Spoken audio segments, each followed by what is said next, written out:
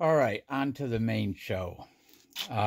Welcome back, guys. Some of you may remember this. I haven't given this guy much love. This is probably my favorite Mag Lev build because I utilized, instead of doing magnets around it, I utilized 2 large ring magnets and then 2 smaller ones. So there's no way this guy can come flying out, unlike this guy here, which is still cool, or that little guy over there, or that big one over there. But this guy, and it's a huge rotor. I think it has what does it have? Yeah, it has six bar magnets. I think they're 1/2 inch by 4 inch, 1/2 inch by 1/2 inch by 4 inch bar magnets. And I'm going to revisit this guy. I just recently fixed it back up so that it's sitting perfectly with almost no back and forth play. Yeah. So now that I have a bunch of coils, I have a ton of coils, some that I made, some that I got from Sky. I'm going to figure out a way where I can run this and then use these other coils as pickup coils. So stay tuned. All right, so I printed out another coil and I'm gluing it up right now. I don't want to get the metal too close to the magnet. Here, let me move this over here. Yeah, so I'm gluing that up right now. Then I bought some of these Crimped quick connects. I bought a bunch of these, and then I got these and these. And apparently you use this tool, crimp these around. I don't know if you can make it out. Let me take it out of here. Let me see if I can open it up.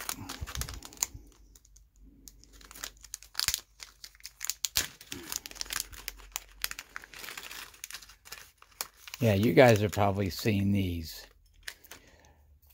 You crimp one of these around the wire using this tool, and then this is like a little case that goes around it. So you can do a quick connect, which is what I want to do going forward with my coils. I also got some of these.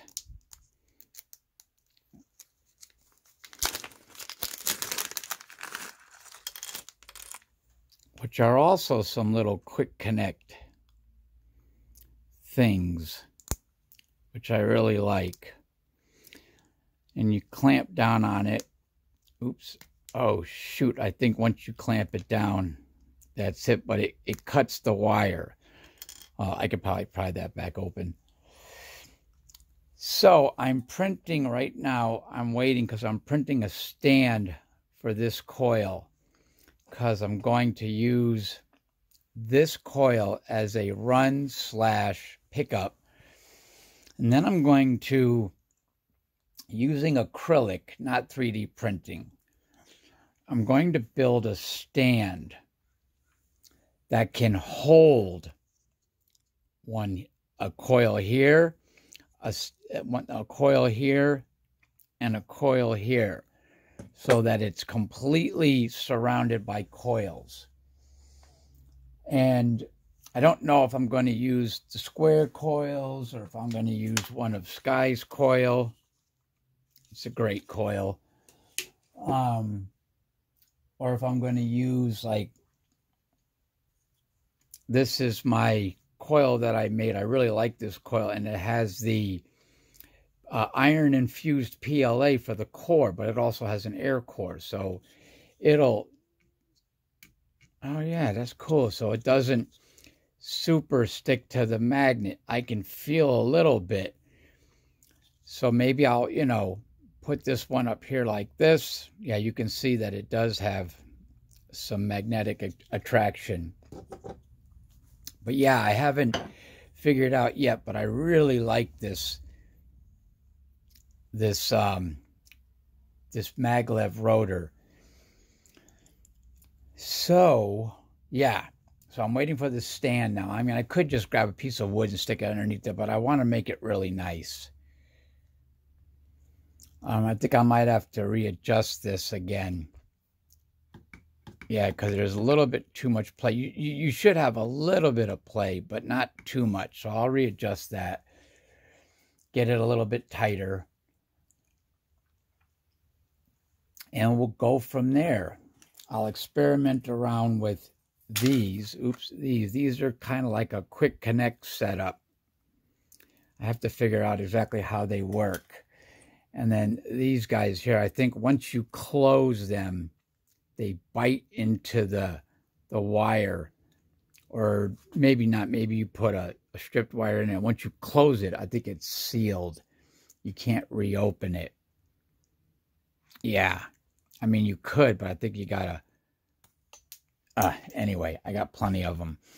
And then I also got some of these. Because in all my connectors, I don't have any of these type of quick connects where you have the little male and the little female, which are really good for the type of stuff that I do, because I want to disconnect and connect things really quickly. I fixed my bridge rectifier, or the rectifier, and I have to build a housing for this guy.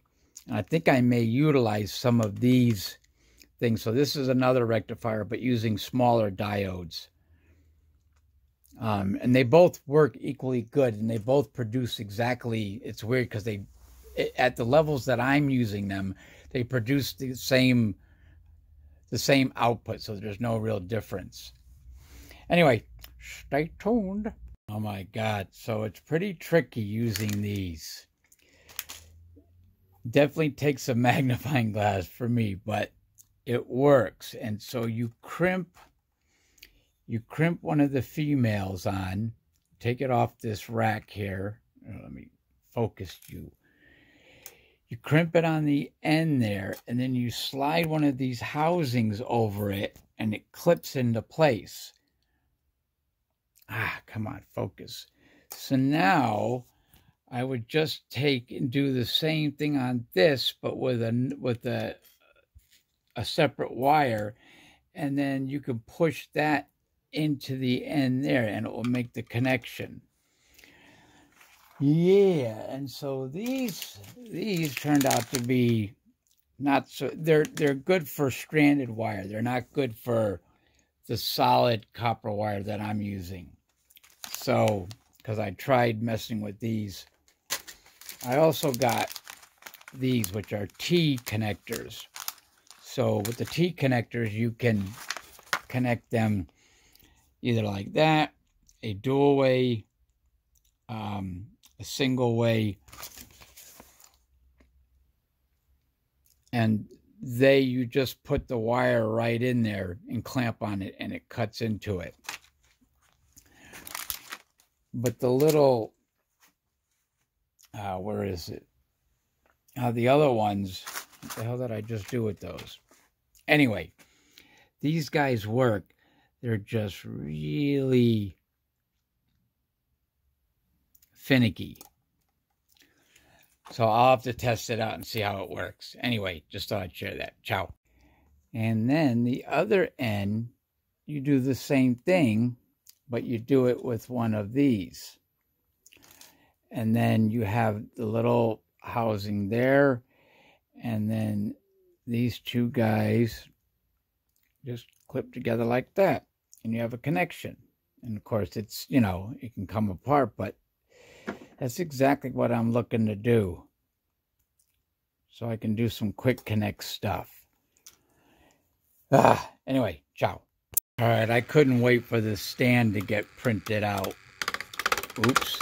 Come on, baby.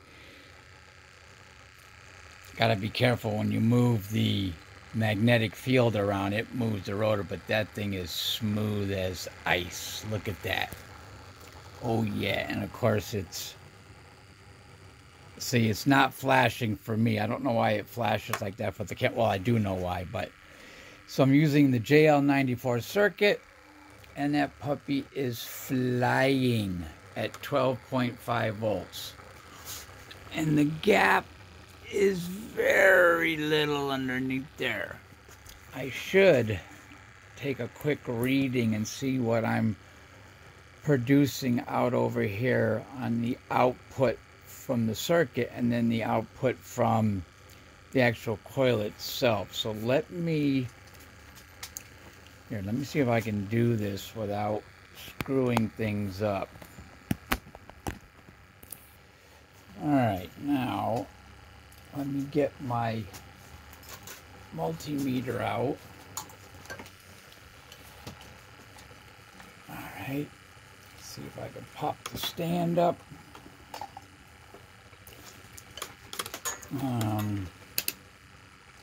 So that's AC. Let me see what it's producing over here. 14 volts coming out over there. Let's see what's coming out over here. 11 volts. So if I put them together, I can get about 30 volts out of it. And that's not even tuned or anything. So this is a great coil. Yeah, that's 14 volts AC. I can't get the meter in the frame. Sorry, guys. Just have to take my word for it. Not that I would lie for something like that. It wouldn't make any sense. But yeah, I wanna put a coil up here. I want to put a coil over here, and I want to put a coil right there, and see what we can do. Come on, Bessie. Yeah, I have to fix this too. I mean, it's running really well, but I gotta fix the, come on. I gotta fix it because it's wobbling a little tiny bit because it's not perfect. But I had to get a run in for today. Ciao. So I figured out the issue. Oops.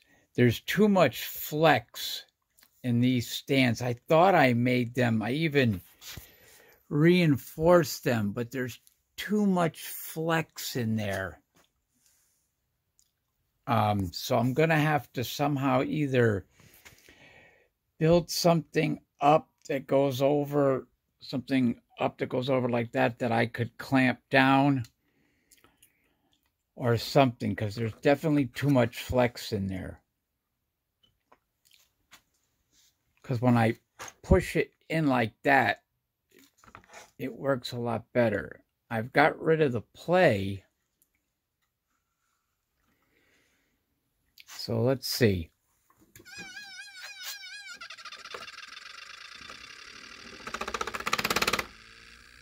Yeah, see, there's too much flex. If I push in just slightly, it stops that wobble. Once it gets up to speed, it seems to be okay. Love that JL94 circuit. Yeah, once it gets up to speed, it's great.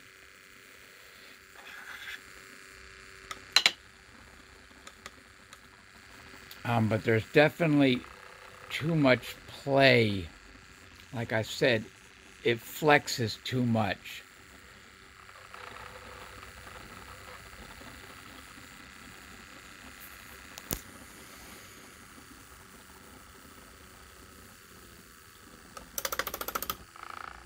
Yeah, see, once I put a little pressure on there, it stops.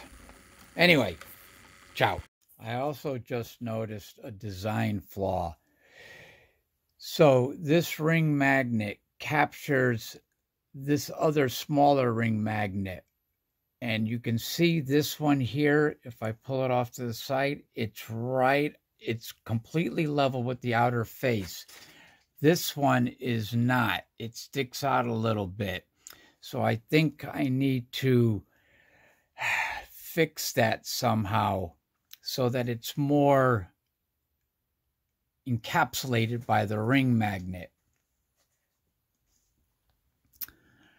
And the only way I can do that is to replace the ball bearing I have on the end of that with a smaller one.